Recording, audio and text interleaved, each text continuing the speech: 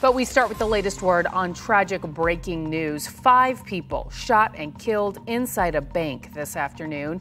And News Since 6, a Facebook user, shared with us this video as a SWAT team took the suspect into custody shortly after ramming through the bank building to get his attention.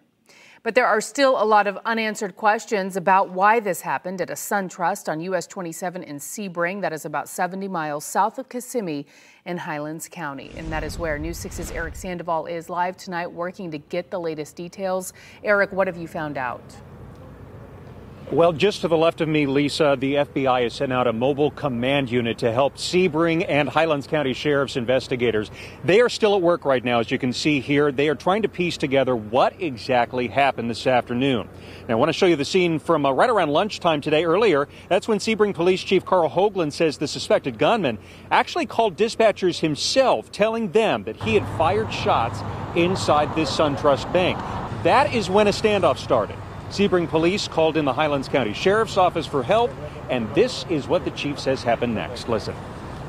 While engaged in negotiations, I ordered or asked the sheriff to send in the tactical unit or their SWAT team in an attempt to recover potential victims and take the subject into custody.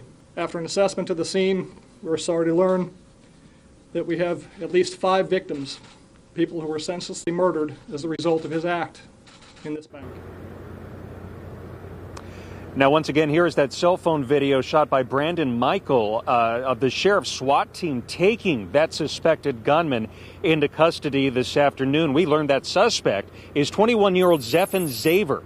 We found out he lives here in Sebring, and we checked court records. We found no criminal history to speak of, but we do know that he has family members in Indiana. Now, we asked investigators about a possible motive. Right now, they don't want to talk about a motive. They're also not releasing the names of the 5 victims who were shot and killed inside this bank this afternoon. As the evening goes on, we're going to be pushing to get those answers for you. We're going to be giving you updates all evening long on clickorlando.com and a full recap tonight on News 6 News at 11 o'clock.